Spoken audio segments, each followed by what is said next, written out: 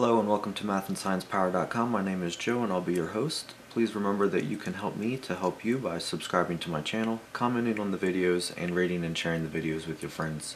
Also remember to visit us online for a complete listing of our videos. Okay, in this example, let's look at something slightly different. Let's say when we have something that's being pulled on the ground. In the last example, the force was directed parallel with the ground, but this time, let's look at what happens when you're pulling, say, by a rope at some angle, theta. Now the mass still has mass, of course, which means that the block will still have weight, and the weight, of course, is equal to the mass of the block times gravity.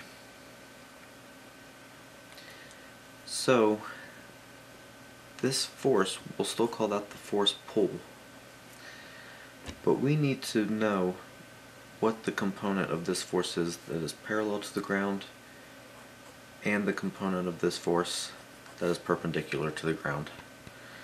So in order to find the perpendicular force, we'll call this force perpendicular, we need to take the sine of the angle, because here's our angle, this is the opposite side, so that means we need the sine times the force of the pull, so the hypotenuse. Okay, and likewise this force parallel will equal the cosine of the angle times the force of the pull.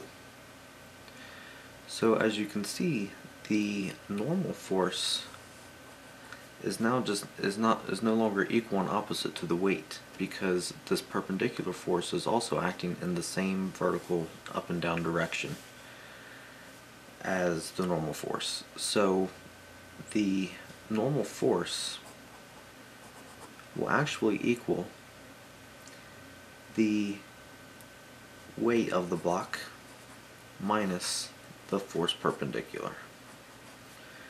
Okay, because when you pull up on this rope, you're actually making the box lighter.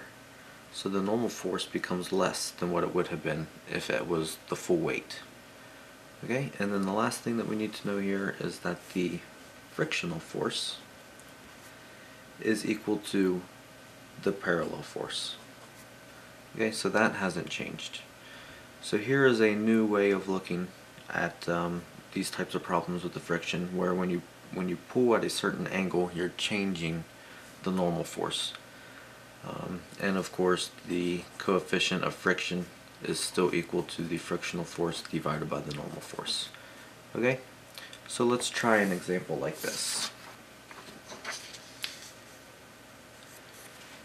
Okay, let's say this is the ground and there is a sled with someone sitting in it, and the mass of this sled is 20 kilograms, and someone is out here pulling the sled by a rope with a force of 100 newtons and at an angle with respect to the ground of 27 degrees.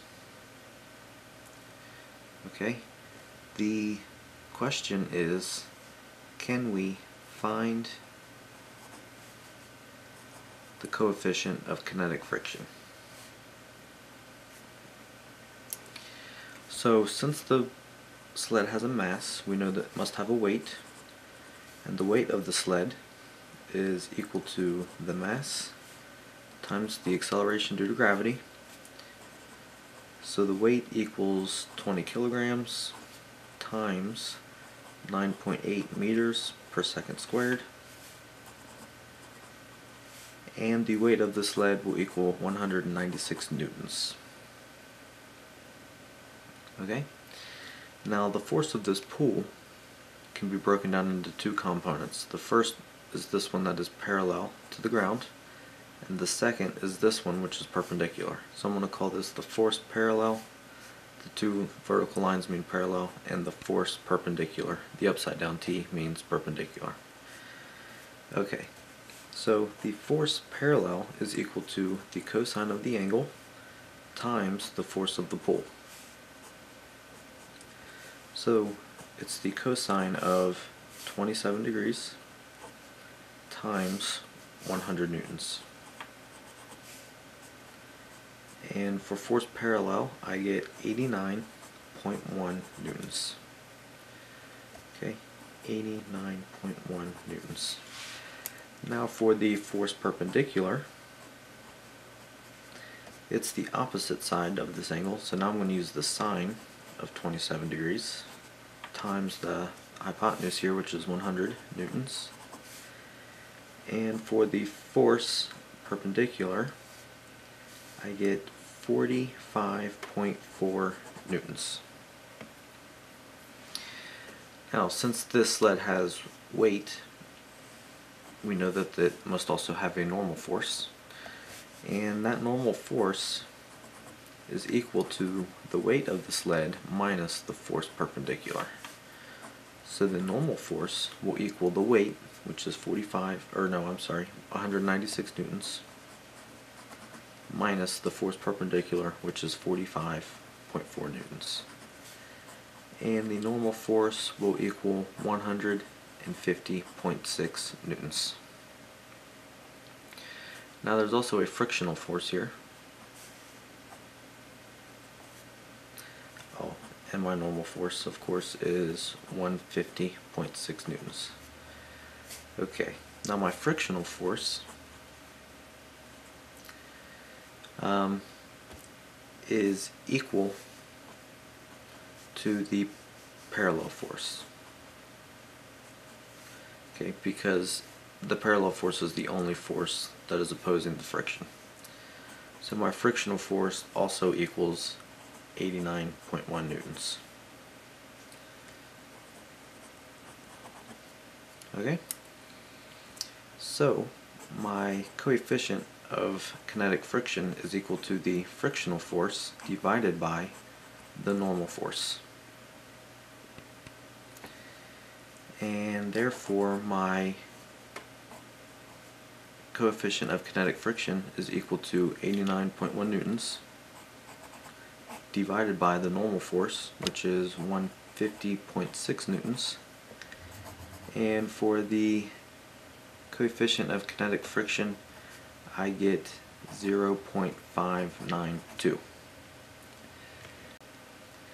Now let's take a look at one more example here. Let's say that this time there is a box on the ground, and this box has a mass of 35 kilograms. And this time you're going to push the box at a downward angle with a force of 300 newtons. That's the force of the pull, or the push in this case. And the angle that you make with the horizon here is 40 degrees. Okay? And we also know that the coefficient of static friction between this box and the ground happens to be 0.43. And the question is, will the block move? Okay, well, 300 newtons at 40-degree angle, will that be enough to make this block move? So this might be a little bit of a challenging one. Take a moment, see if you can answer this question, and we'll be right back and compare answers.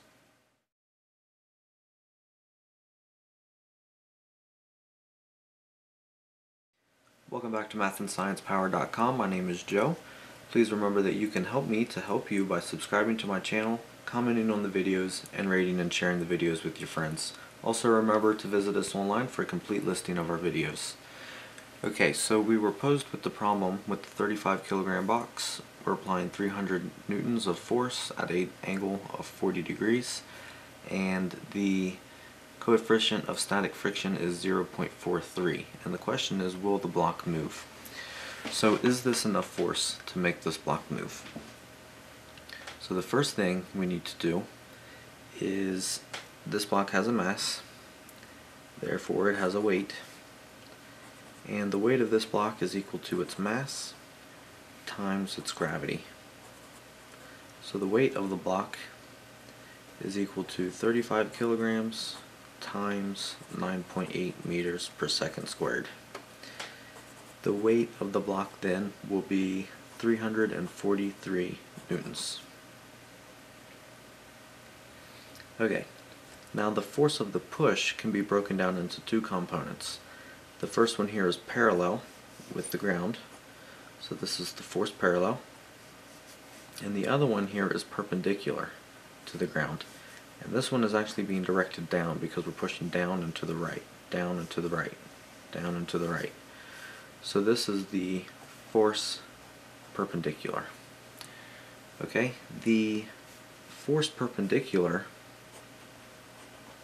is equal to the sine of the angle times the force of the push. So the force perpendicular equals the sine of 40 degrees times 300 newtons. And therefore the perpendicular component of this force is 192.8 newtons. 192.8 newtons. And now the force parallel is equal to the cosine of the angle times the force of the push. So the force parallel equals the cosine of 40 degrees, oops, dyslexic, 40 degrees times the force of the push, which is 300 newtons. So I get the force parallel equals 229.8 newtons. Okay. 229.8 newtons. Now we can see that the weight of the block and the downward component, or the force perpendicular, are both directed straight down. Therefore, the force normal is going to be equal to both of these but opposite in direction. So the force normal is going to be the weight of the block plus the force perpendicular. Therefore the force normal is 343 newtons plus the force perpendicular, which is 192.8 newtons. And for force normal I get 535.8 newtons. Okay, 535.8 newtons. Okay, and since I know the normal force and I know the coefficient of static friction, I can determine what the frictional force will be. And the frictional force is going to be opposing this motion, directed back against, opposing you from pushing it here. So the coefficient of static friction is equal to the frictional force divided by the normal force. So I wanted to solve for frictional force. I need to multiply both sides by force normal. These will cancel, and I get the force normal times coefficient of static friction is equal to the force friction. Okay, therefore the force friction will equal, let's see, the normal force, which is 535.8 newtons, times the coefficient of static friction, which is 0.43. So I get the force of friction equals 230.4 newtons. The force of friction equals 230.4 newtons. And the question, will the block move? Well, I can see here that the frictional force, which is 230.4 newtons, is greater than the force parallel here, which is only 229.8 newtons. Therefore, the frictional force is greater than the force parallel. And that means the block will not move. In other words, the force that you're applying here is not strong enough to overcome the frictional force. On behalf of mathandsciencepower.com, I'm Joe, and thanks for watching.